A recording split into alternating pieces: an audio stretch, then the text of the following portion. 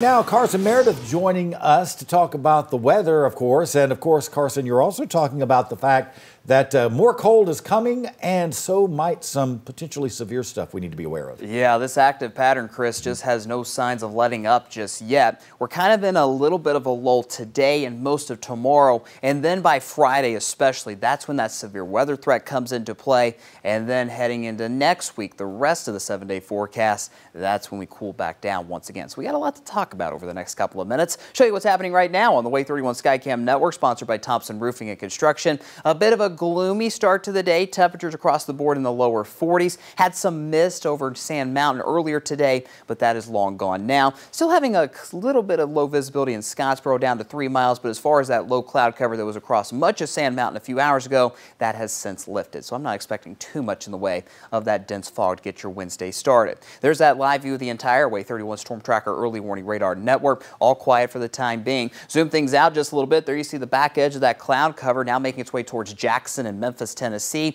Give it a few more hours and I think we'll have plenty of sunshine in parts of North Alabama, especially for the second half of the day today. So for the time being, with that cloud cover sticking around, those temperatures will hold steady in that low to mid 40s range. But later this afternoon, once the sun comes out, that is, we'll warm up quickly into the mid 50s. 56 is your forecast high. Cloud cover's gone by midday. Today we'll have lots of sunshine as we go through the second half of the day, but that cloud cover comes right back this time tomorrow morning. But for most of the day on Thursday, we will stay dry. By Thursday night and Friday morning, that's when our next warm front moves into North Alabama, and along and ahead of that front, going to have a few of those spotty showers early Friday morning and really throughout much of the day on Friday. Now, during the day itself, I'm not too worried about severe weather on Friday.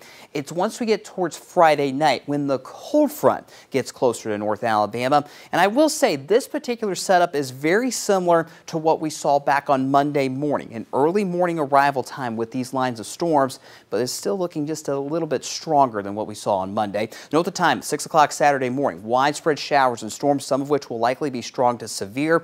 I can't nail down the specific timing just yet, but I think the main concerns are going to be damaging winds, very heavy rainfall, and that chance will be there once again Saturday morning for a couple of those spin-up tornadoes as well. As we go through Saturday morning, there's 9 a.m. What's left of the severe weather is in northeast Alabama, and we'll start to dry things out Saturday afternoon. The severe weather threat will come to an end, and looking ahead to Sunday, we should have plenty of sunshine. Again, still got to fine-tune those details. We're still 3 days away from this particular event, but I just want you to go ahead and prepare now, especially given that this could be a nighttime event. Make sure you have multiple ways to get those warnings Friday night. It could be your Way 31 Storm Tracker weather app, NOAA weather radio. Just have multiple ways to wake you up should warnings be issued Friday night. Rainfall wise, we're talking around an additional inch to inch and a half of rain through Saturday, with a lot of that falling with that cold front and with those stronger storms as we get towards Friday night and Saturday. So a very active weather pattern, but today's mostly quiet. 56 today, into the mid 70s before our cold front moves through Friday,